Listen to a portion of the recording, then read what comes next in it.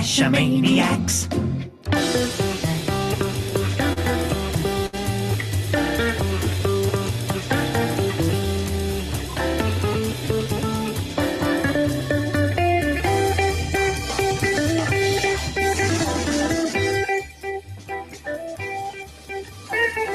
GeoGearHeads. Well, welcome to GeoGearHeads. This is a weekly show about geocaching and geolocation games. I am Chris of the Northwest, along with our host, Daryl W4. And Daryl, can you believe this is episode 348? What I can't believe is it's just 2 more weeks and we're at 350.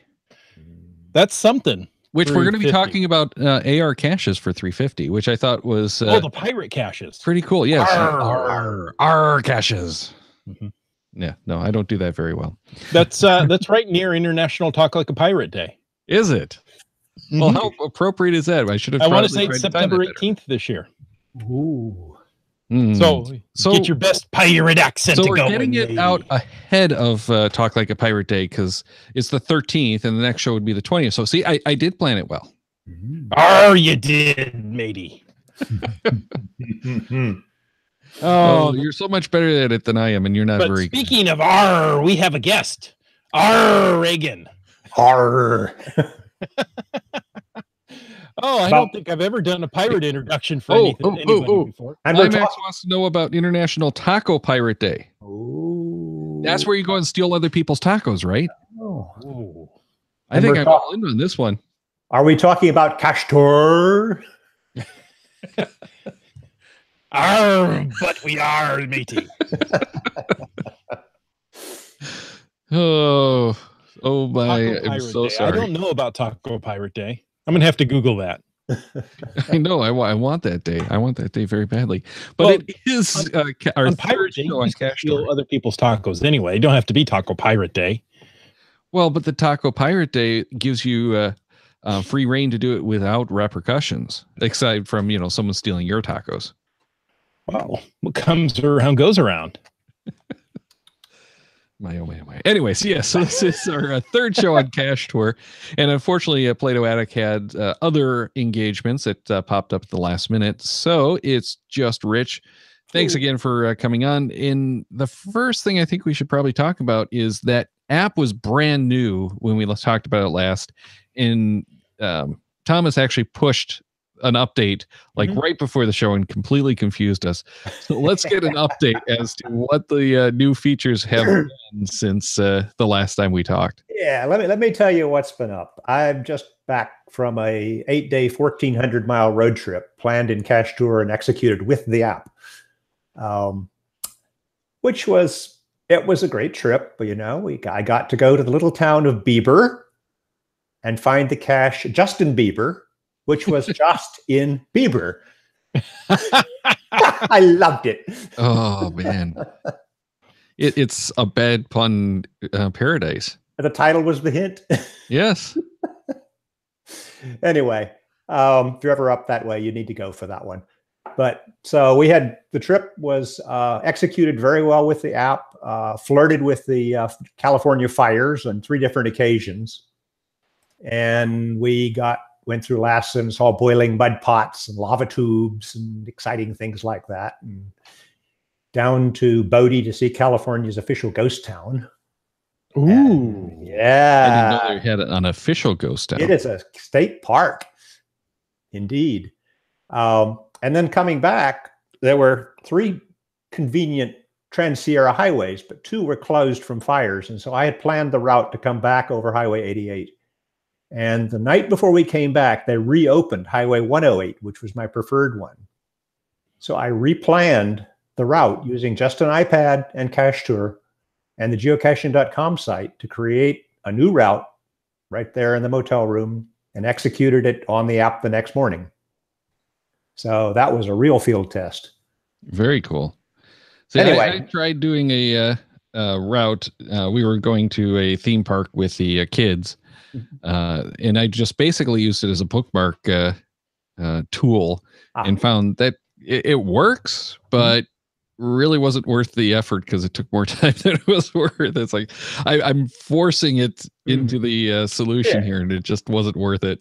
Procrustean bed and all that. Talk about the new features. Yeah, like you say, Tom Frey was adding features as we were having the last podcast. And so what I've got to talk about are what he added, but what he added is in two chunks, because those who have Android devices will see all of these features. Those who have iOS will only see the first two I mentioned, because he just couldn't get through struggling with Apple to get the final version published before he had to hit the road. So when he comes back, that'll get sorted. So you got something to look forward to if you're on an iOS device. So the first thing was when you start a trip, the ETAs for each of your stops come from the website, the planning on the website. And what often happens is you think you're going to leave at 8:30. Well, that doesn't happen. Nobody ever gets out on time. So you leave at 9, and it thinks you left at 8:30. And the first cache you get to, it gets very confused because it thought you left at 8:30, and now it thinks you're behind by quite a bit more than you really are because you didn't really leave. So there's a new feature called Clear the ETA Overrides, which just wipes them all out. And the first one you enter establishes your start point for the day, and it recomputes everything for the day. And now you're on schedule until you truly fall behind or get ahead at that point. So You're that on schedule until you're not. Yeah, I always use that now because whatever I figure I'm going to do on the website rarely is my departure time. I get out early, I get out late. So that's handy. He's added a route map, so you can bring up a map and see your stops, your route along the map with the caches on it. If you have the iOS version, the icons are really big, but that's fixed in the real release. But you can at least see the map and you can see the icons in the route. After that, everything else is going to show up for iOS later and is there for Android now. The map has an option where you can turn on Show Me My Current Location, and you can turn on Follow My Location. So the little blue guy walks along the route with you as you move along. He's added, so you can, if you've added cache comments, which are distinct from the web, GeoCaching.com comments, you can see those in the app, and you can see if a cache has been disabled in the app. That's new. You can access downloaded trips for up to a week, and you have an option. I made some comment for him, and he took it to heart. I said, can you make this thing speak? He said, yeah. So now when you tap Arrived, it says, you are 10 minutes ahead of schedule, or you are 20 minutes behind schedule if you turn this on. And the display at the bottom, which just shows you a text from before, will also speak it if you tap it. So you can get an audio cue while you're driving along, and each time you arrive. Hold on, Rich. I'm getting breaking news right now that everything is available for both platforms. Ooh, cool. He likes to do this to you right when you're on the show is when the stuff drops. Hey, thank you, dude. Back to our show. Back to the show. And there's a link to open a trip directly into the Cachetur.no, but that requires a data link, of course, to get to the website, a convenient thing. So those are the new features. I'm sure as he did his trip and picked up the last 2 states of the 50 he needed, that he used the app and came up with other cool ideas, which we'll soon hear about and see appearing. I fed him a few other ideas. Play-Doh Addict has fed him some. So he's got something to come back to. We wouldn't want him to come back and not feel like there was nothing to do. So yes, the app was wonderful. The usage was really nice. I would just simply open a cache, press Map, which would trigger the navigation system, Google Maps. As soon as I arrived, I pressed the Cachetur.no backlink in iOS, and I long pressed the Arrived icon, which marks arrived and opens Cachetur directly to the cache. So it's only 2 taps. And when I finished in Cachely, I simply backlink, and I'm ready to do the next one. So you can't get much simpler than that. Particularly handy if you're soloing. If you've got a navigator to do the work for you, put them to work. But I loved it. So on to that topic everyone is keen to know about, is routing and ETAs. Yes. There's a lot of confusion around this. Cachetur has two types of routing features, and you need to keep these separated in your mind. There's creating a route from waypoint to waypoint that respects the order in the waypoint list. And this is the technical sense of the route in which you've got all the waypoints. You want to figure out how long it takes to get from each one to the next, ETAs and so on. But it's not going to rearrange those waypoints for you. Whatever you have is what is going to be your route. There's a separate feature called optimizing waypoints, which we'll talk some more about, which will help sort the waypoints into a better order for you. Now, we got to step back a minute and talk about the trip itself, because trips can be driving or hiking, and they can be other things too, but those are the primary things. And there's an overall trip setting. You either drive or you hike. And then within the trip, you can change your mode of transport from one waypoint to the next. So you might drive to this park where it has 10 caches in it. Then you want to go into walking mode and do all of those and come back out, get in your car, and drive to the next place. And so you want to tell Cachetur that when you leave drive mode and enter walking mode, it will start computing based on 3 miles an hour, or whatever it is you walk at, as opposed to what you might be driving at. So you can switch back and forth at any one waypoint, and then when you reach the point where you're done walking, let's say, you can switch back to drive mode, and the trip will be planned again at drive mode from there. The travel time between caches is a function of whether you're driving or walking, obviously. So, Rich? Yeah. Asking a question quickly here. Do you have to then go recalculate your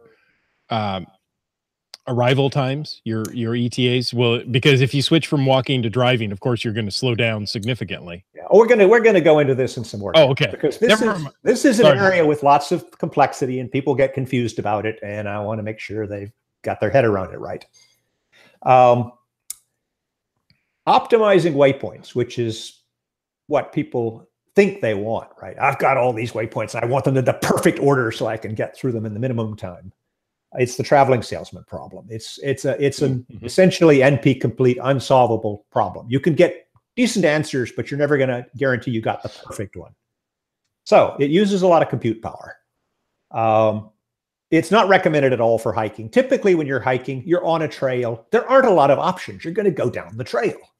Maybe you'll hit a fork and you go one way or the other, but your speed and everything means you pretty much know what cache is going to be next. Not hard to figure out. If you're in a car and there's a maze of twisty little roads all alike, then you may need some help here. And it's dark and you may be eaten by a grue. Ooh, yes. Okay. So if you go to do this, there's an edit menu with a sort and prioritize waypoints option. So you open that up and it will show you all of your waypoints. Now here's where you got to be kind of not crazy. Because if you have taken and just randomly dumped in hundreds of waypoints and say, figure it out for me, it's going to churn and churn and churn and churn and probably never finish. And you'll feel frustrated. I've done 50 or 60 on a reasonable little PC here. I've done about close to that number on the pad, although it takes longer. The reason computer matters is it's all done in your browser in JavaScript. So the speed of your computer affects how many caches you can let the algorithm chew on before you get tired of waiting for it to finish. It doesn't create a route in the Cachetur route word sense. It only creates a suggested ordering for the waypoints, which is a different thing than computing the times between them, for example, and the ETAs and such. It and the other computation both use your first and your last waypoint as the ends of the trip. So it's not going to move those, but everything in between is fair game for shuffling around to improve matters. So make sure you've got where you want to start and where you want to end set. If you do dump in a whole lot of stuff, which could happen, let's say, if you brought in a couple of bookmark lists and they're strewn all over the place and you really don't have a lot of control over that, at least initially, then there's some things you can do. You can try grouping, looking at the map and say, oh, all of this cluster over here are all kind of near each other. So I'll just go in and only mark those and let it optimize the subset of what I'm doing, which gives it a much smaller number to work on. So you've got, let's say, two regions, and there's a road in between them, a simple case. So you optimize one of them, you optimize the other, and just plan on driving between them. So you can break up your problem and into chunks that are reasonably optimizable. The other alternative is to break them into subtrips. And when you do them in pieces, it's kind of like doing a subtrip. But you could go that route too. But just remember, be a little bit careful with how many you dump in there and expect to have something that'll finish in reasonable time. Now, having sorted them into a reasonable order, you now have a start and an end with things in between in the right order. If you just added them in the right order in the first place, bang, you're good. So now you want to make a true route of these things. The routing mechanism uses OpenStreetMaps, roads and trails, and it respects the order of your waypoints. It's not going to rearrange anything.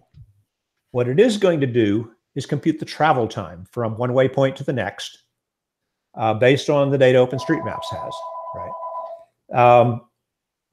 One of the last things you do when you're planning, you've got everything done, you've done adding new waypoints because you're going to remember something at the last minute or see something you want to do.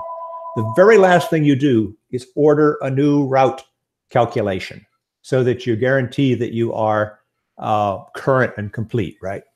And then you lock it down essentially, and wait till the end to do it. You can do it a little earlier if you want, but there isn't much point until you've settled down everything else. And you do that, you've got and then you can set your ETA on the first one if you want to see what it looks like, how long it's going to take. And you can look at that and say, ooh, I'm too ambitious today. This spilled into tomorrow. And decide what you want to do about it. The drive time, you may get some screwy drive times because it's dependent on the accuracy of OpenStreetMap road speed data. And not all of that's completely accurate. I know Tom Frey reported that it told him it was going to take 8 hours in Utah, and it took him 5 because the speed data on the Utah map roads is not very accurate in many cases.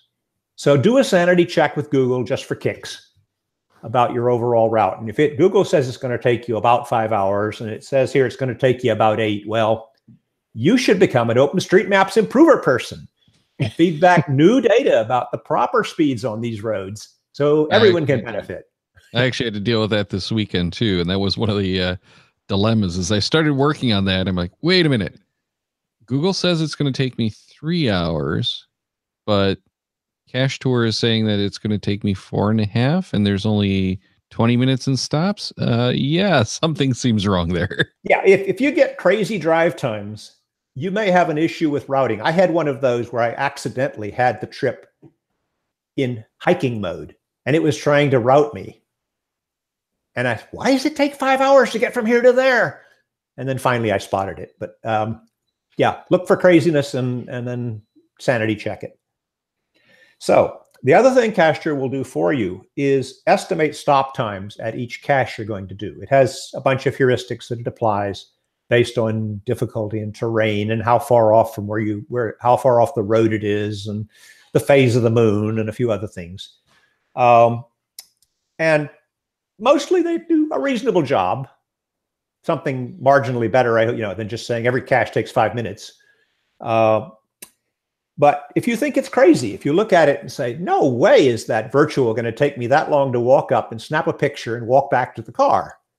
And so you want to, if it has a long stop time, more than 30 minutes, you'll see an hourglass icon, which means maybe you want to take a look at that one and see if you think it'll really take that long too. If you don't think so, you can go in and override that stop time and put in what you think is the proper stop time. In some cases, it might be longer, because you're going to spend a long time solving this puzzle out there, let's say, in the field. There's one other factor that goes into computing the stop time, and it's called the admin time. It's a fixed amount you can put on the trip that says, for every cache, I need this extra amount of time to deal with administrative things like getting back to the car, getting the thing back, my device back in its holder, getting it plugged in, whatever it is you're going to do, logging, You can set a number that's just fed into each cache, and whatever you think is your reasonable number. All right. I set it to 0 once. That was probably a mistake. Not if you're fast. Yeah. Let's talk about going on a trip. One of the features, if you go caching with a bunch of other people and plan trips with a bunch of other people as opposed to soloing, is you might want to set up a group for your friends who are going to participate in planning your trip.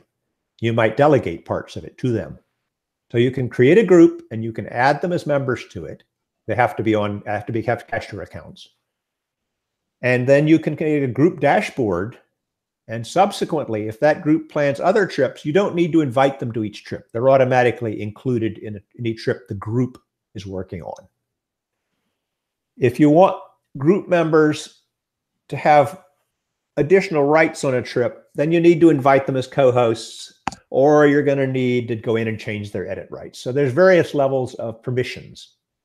Mostly, you're going to want the people who are helping you plan it to be co-hosts, and they will be able to cooperate and do their part of the work and comment on what you're doing, or say, hey, guy, did you notice this one? You may have observers who have view-only privileges. Maybe somebody wants to keep an eye on your trip so they have an idea where you're going to be next Tuesday or whatever. But they can't do anything to it, and they have to be formally invited to the trip to be an observer. So with the groups, you can do a lot of things collaboratively, which is kind of cool because people enjoy going out and multi-car trips to do something and so on. Probably not needing Cachetur for PowerShell, however. Before the app came along, printouts were the thing, and they still are for a lot of people. Cachetur has a print menu for your trip and a very long list of different formats in which you can print it, with some unusual names honoring the person who requested that printout format or whatever. So you poke around, find one you like that has in it what you like. There's simple and there's detailed, and simple has much less information. Detailed has a lot more information, and somewhere in between you'll find it. What a lot of people really want in their printout with the app now is simply the information about the description from a multicache, for example, where your questions are lurking in there, or a virtual where what they have to do is lurking in there. And they want that to show up in the printout so they can scribble on the hard copy the answers to these things. So those as options to get those things special that you can turn on to say, put descriptions into my printout.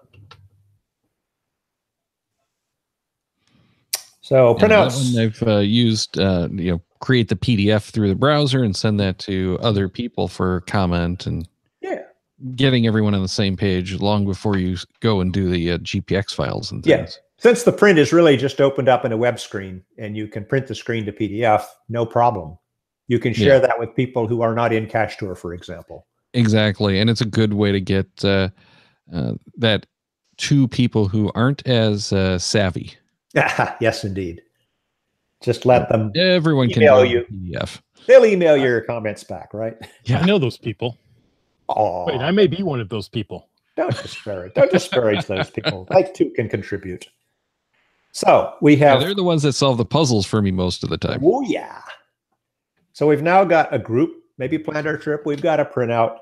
Now we've got to actually get close to where our trip needs to hit the metal. We need to get a GPX file into our GPSR or into Cachely or into whatever it is we're using. That is, get it out of Cachetur and into our device that we're going to execute with. There is an option called download in the menu list where you can choose create trip package. And the trip package has a bunch of radio buttons. You can say, what do you want in your trip package? First one is waypoints GPX. Another one is waypoints CSV, if you're a spreadsheet kind of guy. There's also some new things. You can get a Garmin driving route in your package, or a TomTom itinerary, which you can load into your Garmin device that can navigate in your car or your TomTom device, and presto, you can do the navigation through those devices in your car. And several folks have tried this and thought it was quite wonderful. So that's a new thing. The packing list can also be put in there of things you really don't want to leave home without. That's a relatively new one as well. And the list of what's in the trip package continues to grow. And you turn on what you want. Then nice. You can download the GPX that it produces from a download screen and install it in whatever you want. Separately, you probably want to, about that time, go download into the app the trip as well, because you have committed at the point you've generated the trip package typically. So you might as well let the app have a copy too. That you're going to use it in offline mode typically and want to take care of that. Don't forget it, right? Until you get into no service area or something.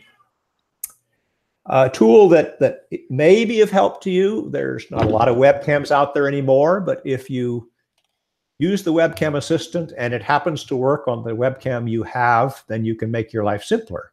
One of the problems with some webcams is they're in areas where you can't use your cell phone because there's no service to screen grab your picture.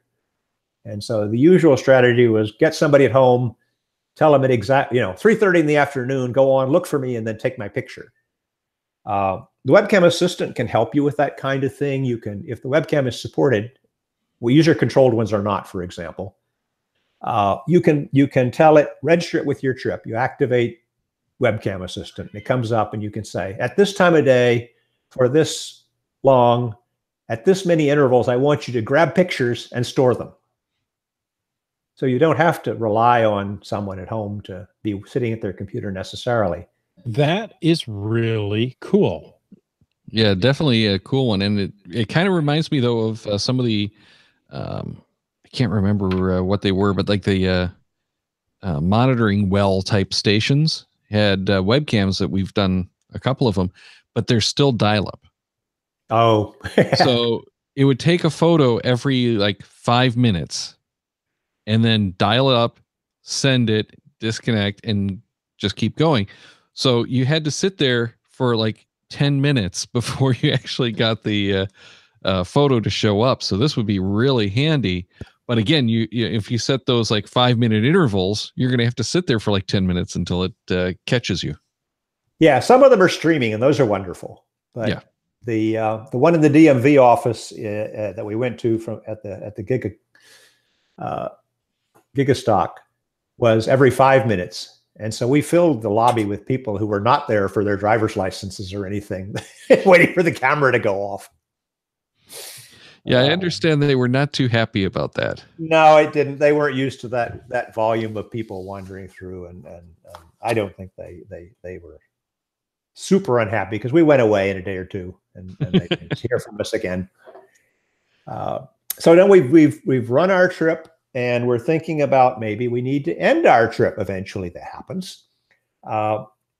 Sometimes you plan a trip and the stars don't align and you're not going to be able to execute it, right?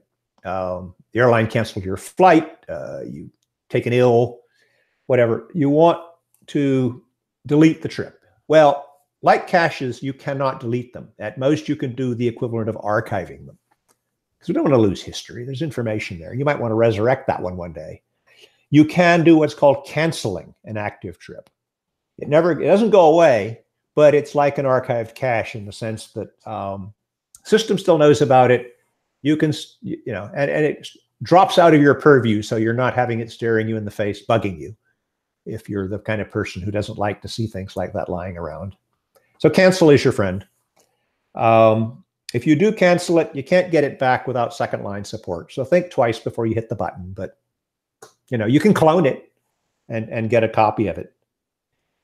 When you have ended a trip, trips automatically end by the end date you set in your trip plan. If you reach that date and pass it, your trip is ended.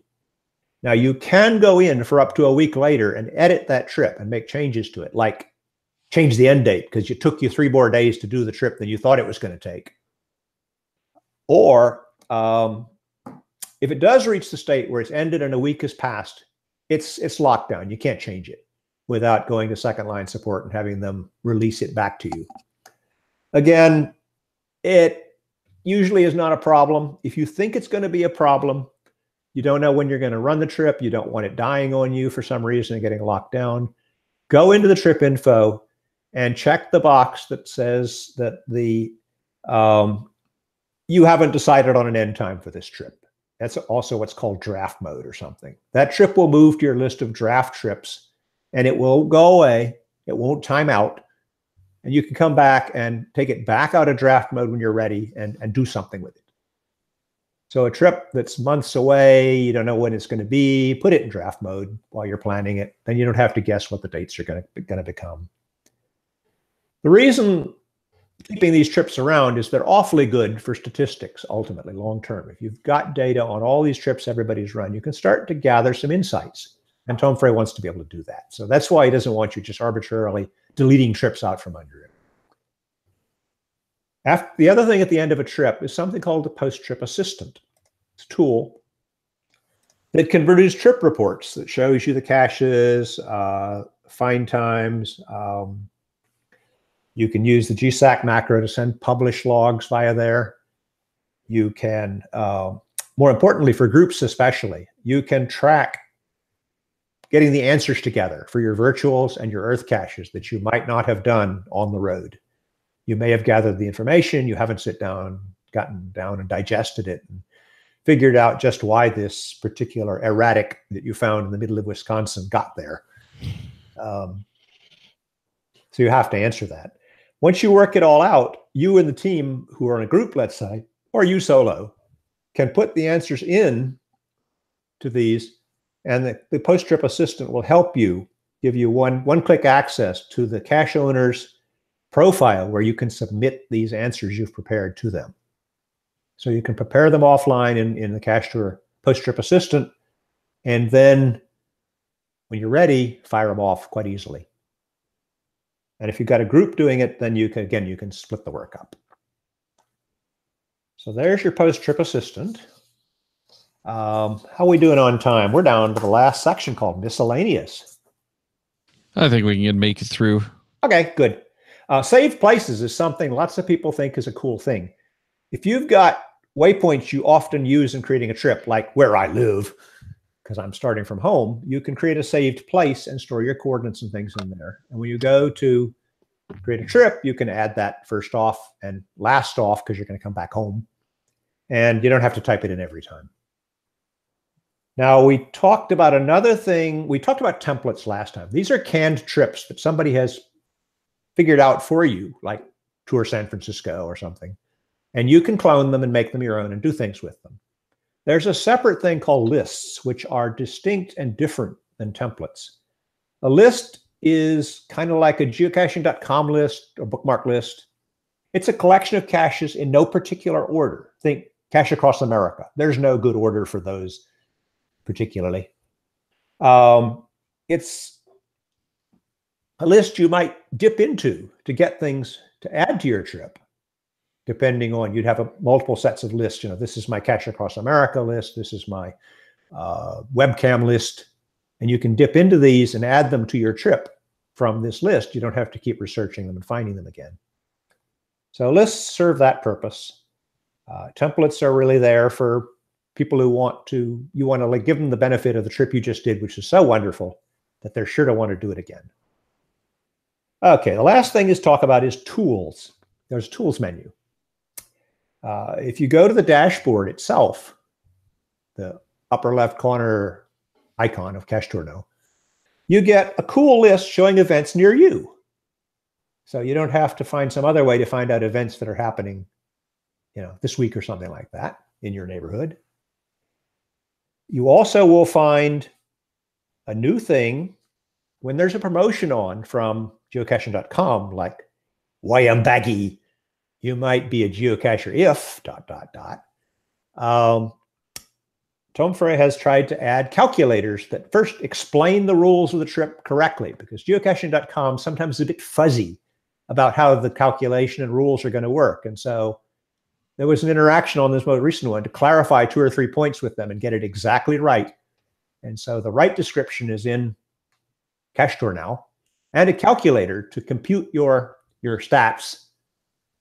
This was also there for the hidden creatures earlier, and so hopefully will be there for future promotions as well. So that's brand new. Tom Frey sat down in the middle of his holiday and typed it in one night in a motel room somewhere. The other one I like is upcoming mega events and upcoming souvenirs you can earn in the next few months. As soon as someone learns of a new coming souvenir, it goes on the list.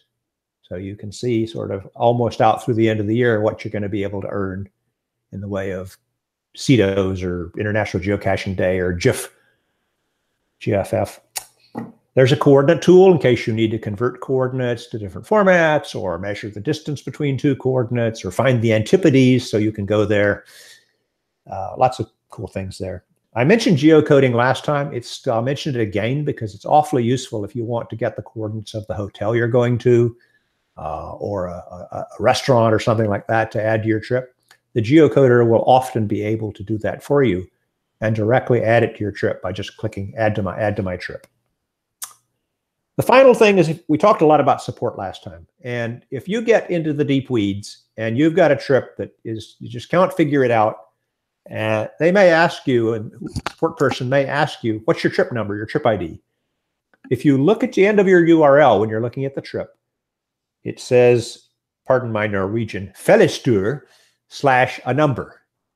And that is the number of your trip. And that's what you want to provide to the support person who can help you, because you have to give them, you can give them permission to impersonate you, to become you and see your trip and see what's really going on that no one else, you can't describe adequately to the support person. And so people who have this privilege, and there's a small number of them, can step in and deep dive into what's going wrong and figure it out for you. But they need that ID to do that. So I think we have made it through today. We don't need a third show for this particular story. Wow. Yeah. This is, I think, the first time we've actually made it through everything on the Cache Tour shows. So yeah. Impressive. All right. And people are probably going to have to go back and listen to this 2 or 3 times to actually absorb all this information. I haven't been watching the chat. I don't know if there've been questions over there or not. If so, Tom Frey's probably already answered them, but and written some more. I'll tell you, I am amazed at how deep this tool is becoming. I mean, definitely, it's doing more and more. I had no idea you could, pop up upcoming souvenirs. I love it. Yeah, that was new for Planetary Pursuit, I believe. I'm sure Tom Frey will let me know, but yeah, I think that's when he first tried it. The actual promotion management tool. Yeah. Now I think Chris is talking about the actual upcoming souvenirs from HQ. Oh, they're going to appear in the next few months. Is that right? Yes. Okay. Under tools, the upcoming souvenirs link. Yeah. Got it. That's pretty cool. I think it's a wonderful benefit. I don't go anywhere else now. I don't have to necessarily monitor HQ's blogs and things to figure out when this is going to happen or what's going to happen. Right. Exactly. So did we get any questions that were... Tom Frey says the souvenir list has been in there for a long time, but the Planetary Pursuit was the first campaign that they added the calculator for. Okay. I think he's probably now in the mode of doing it for future ones. Yeah. Since HQ seems to be eager to inundate us with promo campaigns. Hey, it gets people out caching. I know it does. So it works. They're going to keep doing it. Oh, yeah. Well, that 100 in a month made some people struggle, but this one's a lot easier, I think. Yeah. Yeah. It gave me a good chance to use Cache Tour on a more local, almost like a power trail route and get some good time with the app. Mm-hmm. Cool. So lots of stuff to digest here for everyone, and I'm sure we'll have you back before too long. We don't have that next show scheduled yet, though. You were muttering about December-ish sometime. Yeah. We're looking at a show because I know everyone wants more. So Limax can calm down. I promise we'll do more Cache Tour. I promise. Yeah, he comes to lunch if I don't do shows. Uh-oh. Saw him just this week. All right. Well, and we'll have link to Cachetur for anyone who can't figure out the spelling or whatever. Because, for us English speakers who are kind of, let's say, naive, it is a little bit tough to spell. If you misspell Cachetur as TOUR, it'll work. Oh, yeah. And yeah, I was going to say he has the wrong spelling supported as well. Or is it the right spelling that he bought? Ooh. All right. Thanks again, Rich, for joining us and giving us all of this great info.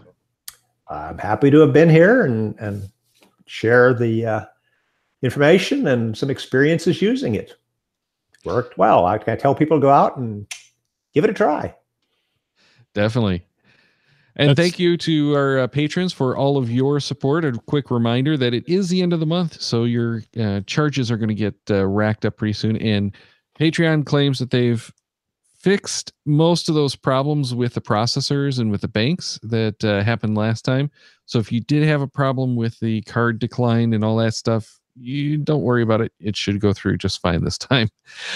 And also, make sure to head over to the Patreon website. We did post the link to add the next patron hangout to your calendar. So all of that's over there, and we really appreciate all your support. If you're not already a patron, you might want to head over there, check it out, and see all the extra content and support the show, which helps keep all the lights on and the shows coming to you. That's right. If you're not a patron, you don't know what you're not missing. Wait. Well, you'll know a little bit of what you're not missing. Oh, and Daryl does such a great job each and every week to schedule more upcoming shows. Next week, we're talking Going Caching. That's what I'm going to call the premier mega event of the season. That's Going Caching 2018 with coordinators Jim and Andy. September 13th, we're talking about the AR experiment. The AR experiment. I did find an AR cache on my trip. I forgot to mention that. Ooh. Yes. September 20th, we're doing one of my favorite shows, a randomized show. September 27th, we're talking about power trails with Shorty Knits and hopefully Scott Burks. But, you never know about Scott. So check the Caching Maniacs website at cachemaniacs.com for more on the GeoGearHeads, including show notes for this and all of our episodes. We love hearing from our listeners, so leave us feedback by emailing geogearheads@cachemaniacs.com or through social media. Your support helps keep the Caching Maniacs shows coming. Please consider becoming a patron through a link on our website to support the Caching Maniacs shows. GeoGearHeads is produced by Chris Seffenauer and Daryl Wanberg. This show is copyright 2018 by Daryl Wanberg. All rights reserved.